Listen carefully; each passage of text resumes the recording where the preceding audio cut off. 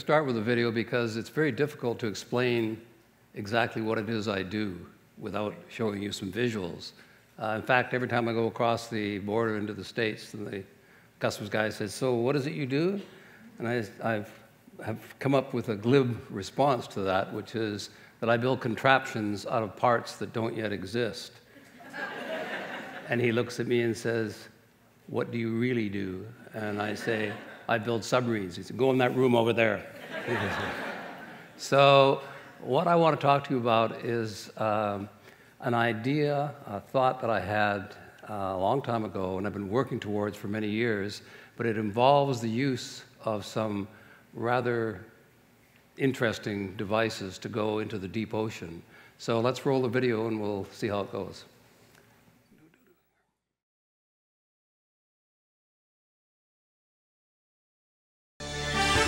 Now, from Washington, D.C., and the headquarters of the National Geographic Society, this is National Geographic This Week. Close it up? Yeah. He saw a frontier and set out to conquer it. And to do that, Phil Newton designed and built machines that allowed people to do things no one had ever done before. Deep water diving suits, submarines, and mini-submarines. It's a one-person submersible that can dive safely to 2,000 feet. There's something so incredibly gratifying when the water closes over your head. You know, you sort of go, "Yeah, I'm still alive. It worked. You know, everything that I just built worked." Newton is an inventor, adventurer, and pioneer, devoted to deep water diving. For more than 40 years, Newton has called the sea his second home.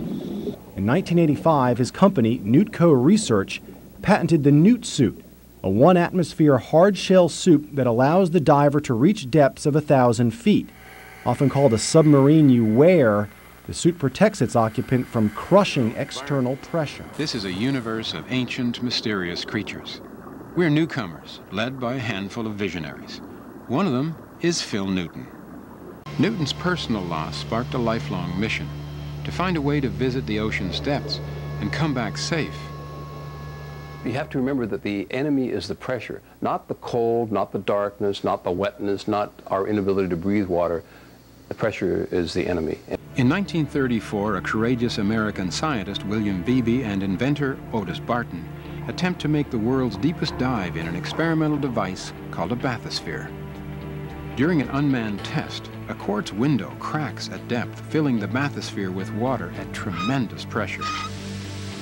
When he opens the hatch, Beebe confronts the power that kills in a heartbeat. The Newt Suit's one of the great Canadian inventions of the late 20th century. Developed by Phil Newton in North Vancouver between 1979 and 1987, the suit is an amazing piece of technology. It's literally a submersible that you wear. Like a suit of armor, it keeps the ocean out. You're at 1 atmosphere, the same pressure that you and I breathe today on the surface, which means you can go deep, work, and then come up without having any of the problems of the bends. There are certain jobs that atmospheric diving suits are best suited for over an ROV. An ROV still has relatively clumsy manipulators. You'll see servo feedback arms and all kinds of fancy arms. Well, an atmospheric diving suit like the WASP or the Newt Suits, they have a certain advantage with the human being in the 1 atmosphere housing and their hands actually on the articulated claws, because the user can feel through the claws when he's touching something. They can actually grab and get a sense of pressure and feedback after they've gotten used to using the claw, and they can take fittings apart and do all sorts of things you could never do in a million years with a current ROV.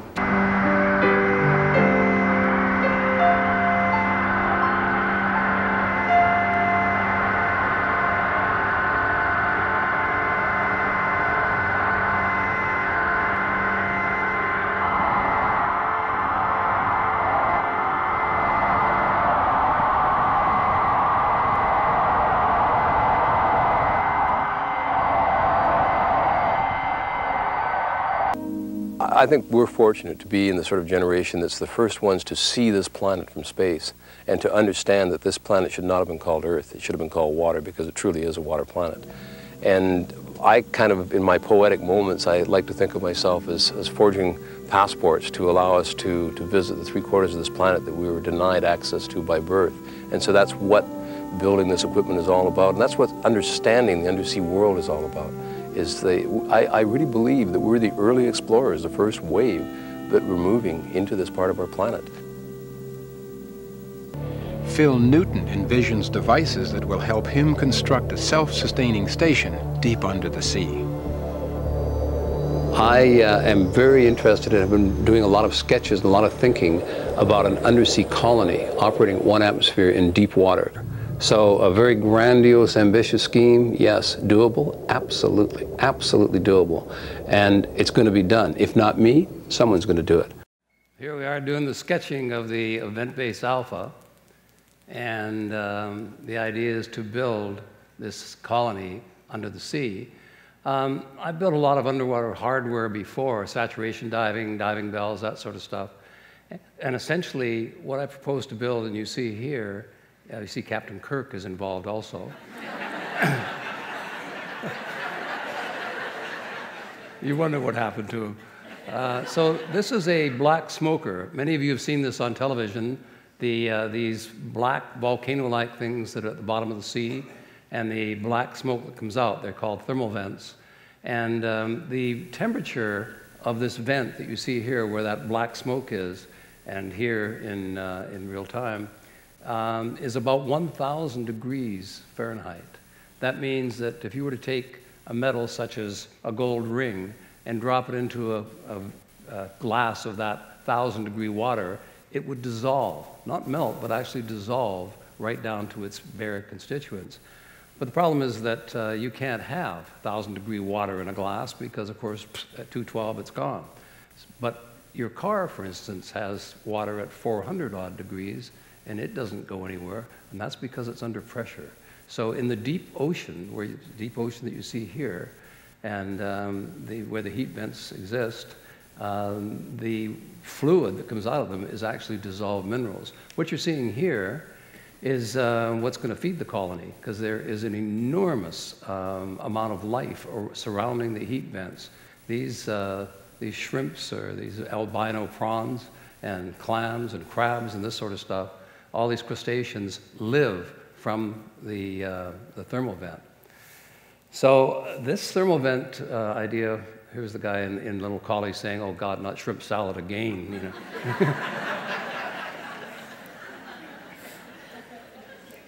It's kind of pretty down there where it's very deep. You'd expect that it would be kind of just mud and that sort of stuff. So quickly, the idea is to construct this colony. Now remember, the important words are 1 atmosphere. We're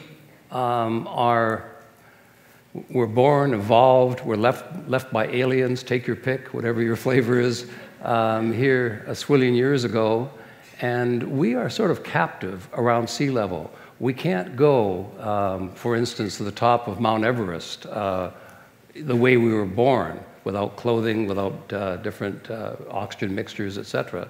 We certainly can't go to the bottom of the ocean. We are stuck here at sea level with the right temperature, the right pressure, the right breathing gases. As soon as we attempt to go away from that, we get into all kinds of problems.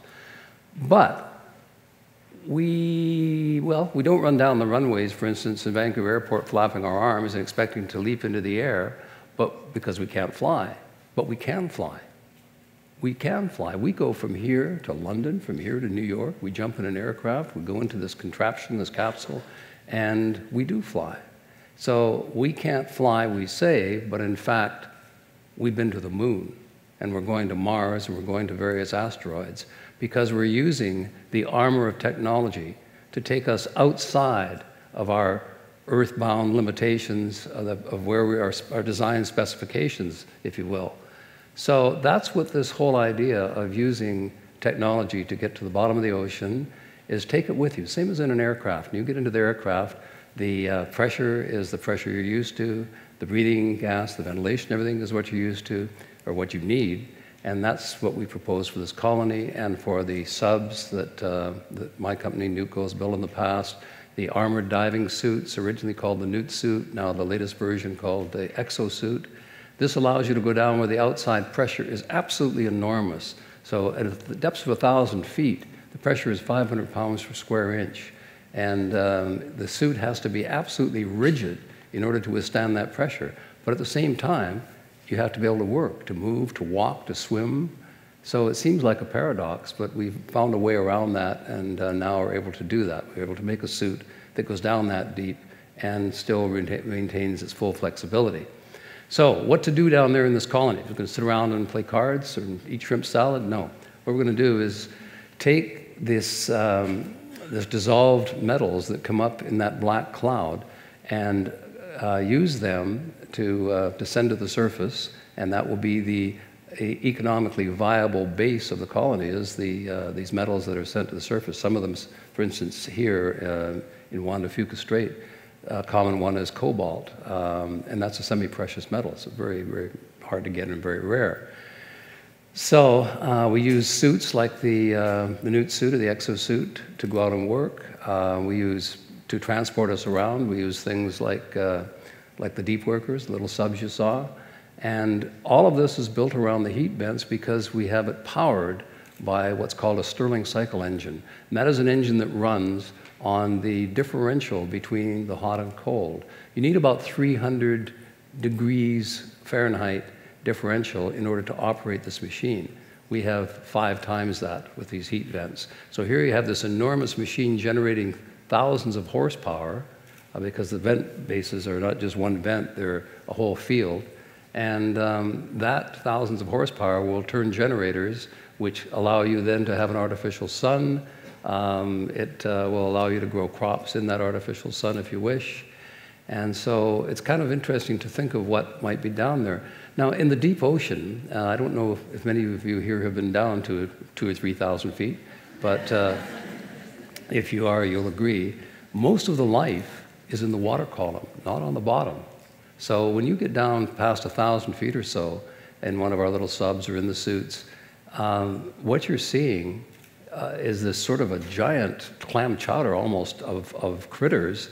And of course, it's very dark down there. You have artificial lighting on your vehicle, but all around you it's pitch black, and all of these critters are communicating with each other by bioluminescence. So all this is like a 1970s psychedelic show down there. Everything's flashing and going. It's really incredible to see.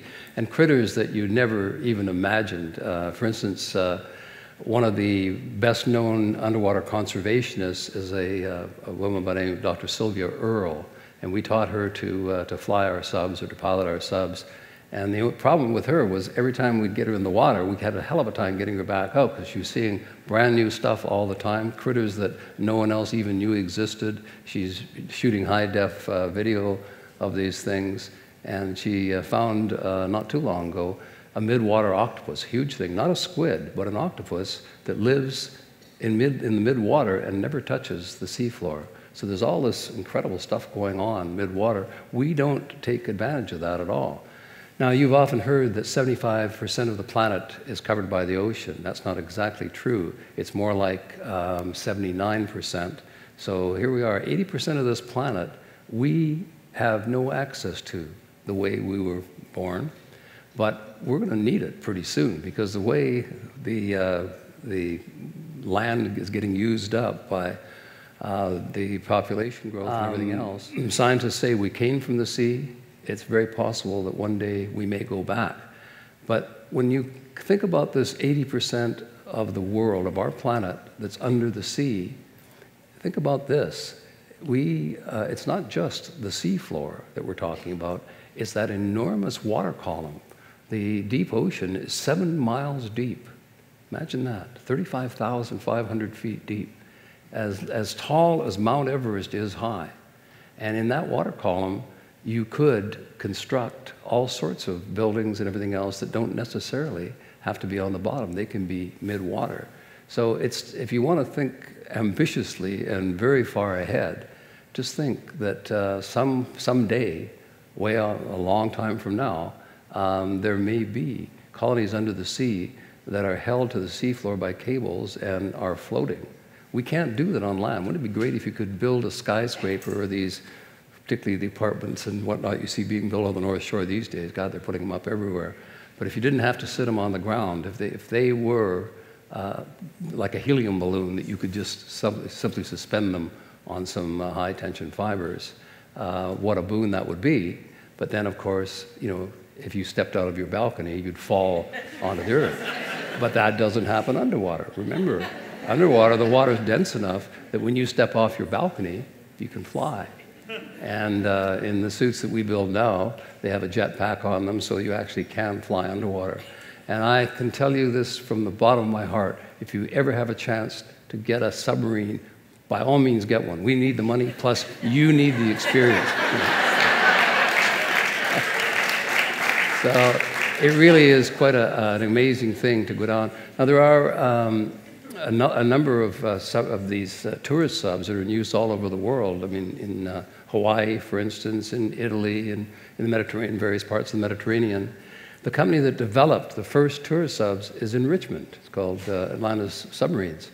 Most of the atmosphere, in fact, all of the atmospheric diving suits in use around the world today by navies and by commercial companies were developed here on the North Shore.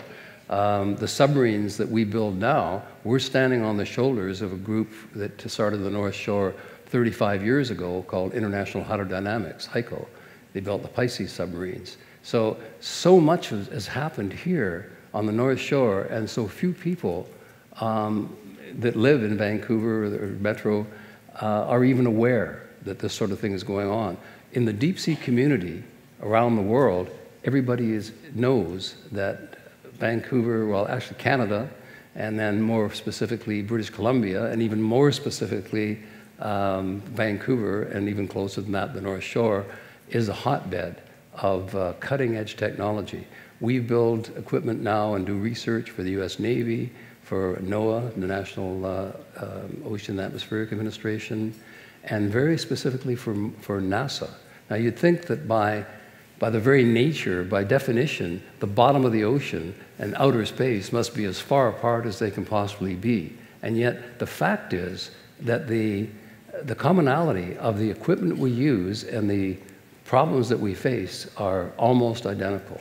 We're working right now we've trained 32 astronauts, both American and Canadian, to fly in our subs and to use the suits for their zero gravity training. And what we're working on right now is using our subs, our small subs, as lander simulators. And they are planned to land, NASA plans to land on 3 different asteroids in the next 20 years, and actually build a jet thruster to be able to push these particular beasts out of their orbit, because there is a chance over the next 30 to 40 years that they may prove to be a problem to Earth. So what a great and interesting way to make a living, to do the stuff we're doing. I go to work every day with a big smile on my face.